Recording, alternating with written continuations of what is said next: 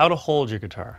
So sit in an upright position on a chair that's flat or even tilted forward slightly, not on a chair that's tilted back like your couch or your lazy boy.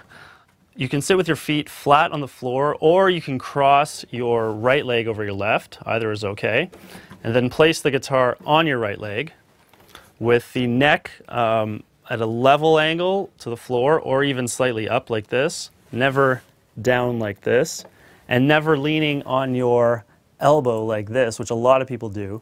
You're hunched over like this and your movement's really restricted. So sit upright, arm free. You can even fan the guitar out like this a little bit.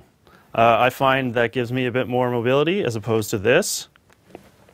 With your right arm, basically where your elbow joint is, that's where I rest it on the body here. You can sort of play around with that place and find what's comfortable for you when you're strumming like this.